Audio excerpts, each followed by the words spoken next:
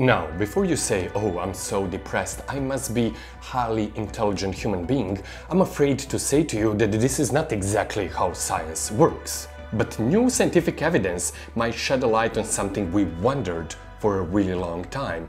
Are highly intelligent people more susceptible to mental disorders? We will need to discuss new scientific findings and look at famously successful and gifted people from the past and their work. We will need to define intelligence in the first place and ask ourselves, what does it mean for the future of our civilization? Will smart people always be cursed? Because this is Fabric of Life, a show where we try to connect art and science to answer humanity's most complicated questions. And we take everything from modern architecture to ancient historical findings, from great literature to cutting-edge statistics. My name is Vladislav Radek, I'm writer and mathematician. And today's question is a really complicated one. Why are highly intelligent people more susceptible to mental disorders? Let me take you on an adventure. Hello, Instagram. Bad boy. I'm on a mission and I won't stop. There are a lot of advantages of being smart. People who do well on standardized tests of intelligence, or IQ tests as we call them, tend to do better in school and the workplace. For reasons that we are still not able to understand, they tend to live longer and healthier lives, and they tend to experience less life shocks, like, for example, bankruptcy. But this is not why we're here today. We're here to talk about downsides of being intelligent. And before we continue further, I want to share with you some research that I did of wildly successful individuals from the past and their potential mental disorders. Now, I want you to take this with a pinch of salt, because obviously it's like really hard to diagnose people from the past who are already dead, and also this list is wildly speculative and highly susceptible to our modern interpretation and biases. But anyway, I was thinking this list is quite interesting, so here we go. First on this list, Ludwig van Beethoven, bipolar disorder.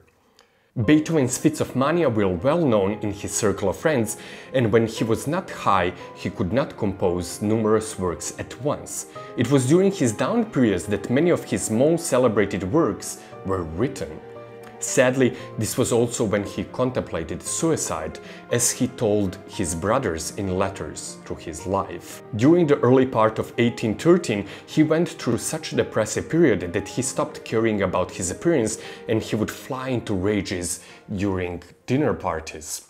Well, this definitely sounds like bipolar disorder and Ludwig van Beethoven being completely nuts at some parties. The next on the list, Edvard Munch. Famous Norwegian painter, had apparently panic attacks. One of his panic attacks occurred in Oslo during January of 1892. Munch recorded the episode in his diary. One evening I was walking along the path. The city was on the side and fjord below. I felt tired and ill, and I stopped and looked out over the fjord. The sun was setting and the clouds turning blood red. I sensed a scream passing through nature.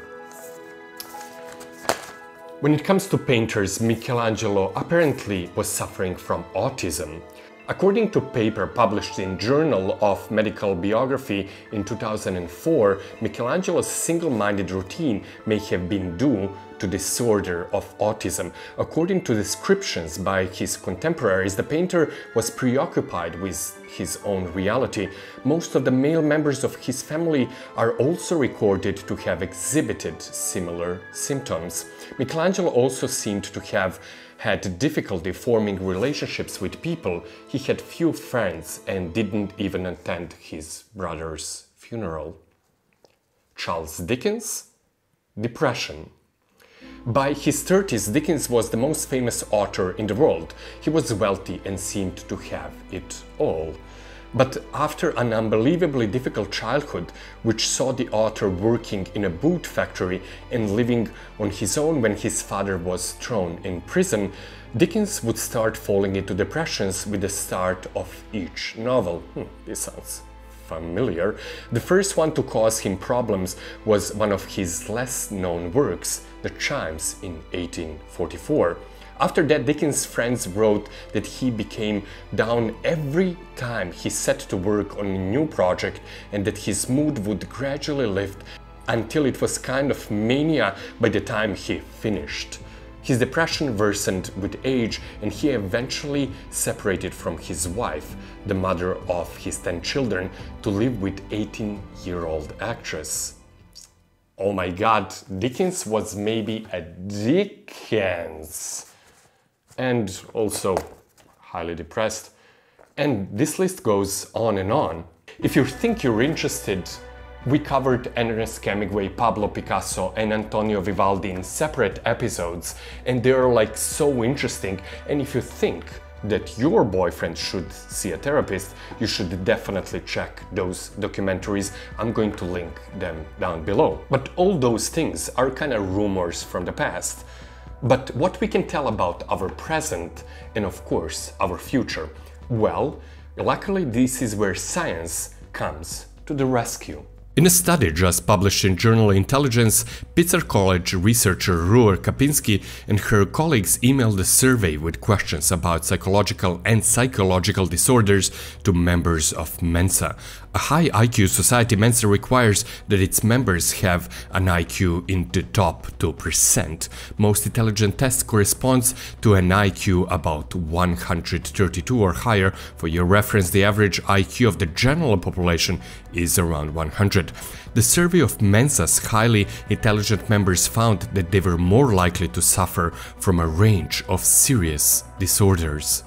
Now, we will not going to get into nitty-gritty of does intelligence really exist and how we can measure it, and do IQ tests can actually tell if somebody is intelligent or not. And also, obviously, if you're not part of the Mensa, that does not necessarily mean that you're not intelligent. So this scientific finding is far from perfect and their sample is also not ideal. But anyhow, this is what they found out. The biggest differences between the Mensa group and the general population were seen for mood disorders and anxiety disorders. More than a quarter of the sample reported that they have been formally diagnosed with mood disorder, while 20% reported an anxiety disorder, far higher than the national averages, around 10% for each. The differences were smaller, but still statistically significant and practically meaningful for most of the other disorders. The prevalence of environmental allergies was triple than the national average, 33% versus 11%. To explain their findings, Karpinski and her colleagues proposed something that they call hyperbrain, hyperbody theory. This theory holds that for all its advantages, being highly intelligent is associated with its psychological and physiological overexcitabilities, or OEs, a concept introduced by Polish psychiatrist and psychologist Kazimierz Dabrowski in the 1960s. An OE is an unusually intense reaction to environmental threat or insult. This can include anything from a startling sound to confrontation with another person. Psychological OEs include a heightened tendency to ruminate and worry, whereas physiological OEs arise from body's response to stress. According to hyperbrain hyperbody theory, those two types of OEs are most common in the highly intelligent people and interact with each other in a vicious circle to cause both psychological and physiological dysfunction. For example, one might receive an email from the boss, and highly intelligent, well-read and kind of overeducated person will try to figure out what that email really means and try to plot out all different outcomes, and sometimes overthink what can happen next and maybe even spend the sleepless night triggering body's stress response. On the other side, let's say less intelligent person would just read that email for what it is and not worry too much about it and just continue on with his or her life. We need to be very cautious when interpreting those results because they are correlational, showing that the disorder is more common in a sample of people with high IQs than a general population does not prove that higher intelligence is cause of the disorder. It's also possible that people who join Mensa differ from other people in ways other than just IQ. For example, people preoccupied with intellectual pursuits may spend less time than average person on physical exercise and social interaction, both of which have been shown to have broad benefits for psychological and physical health. The researchers pointed out highly intelligent people have tendencies for intellectual overexcitabilities and hyperreactivity of the central nervous system. On the other hand, that gives people with higher IQ heightened awareness of their surroundings, helping their artistic and creative work. In fact, the field of cognitive ability recognizes one aspect of highly intelligent people to be deeper and broader in comprehending their surroundings. This hyperreactivity, however, can also lead to deeper depression and poor mental health. This turns out to particularly be true for poets, novelists, and people with high verbal intelligence. Their intense emotional response to the environment increases tendencies for self-reflection and worry, both which predict depression and anxiety disorder. There is no easy and light way to finish this episode. There is still a lot we don't know about the connection between intelligence and mental diseases. Until science gives us more answers, we can only respect even more the great achievements and works of art for which their creators paid the full price after sacrificing their sanity in search for the deeper meaning. And as Hemingway smartly pointed out, happiness in intelligent people is the rarest thing I know. Hey, if you like this episode, don't forget to subscribe to this channel. Every week I'm taking you on new and amazing adventures, and in the meantime you can check out our documentaries about Leonardo da Vinci, Picasso and Hemingway. Until then, stay tuned and curious, and don't forget, libraries still exist.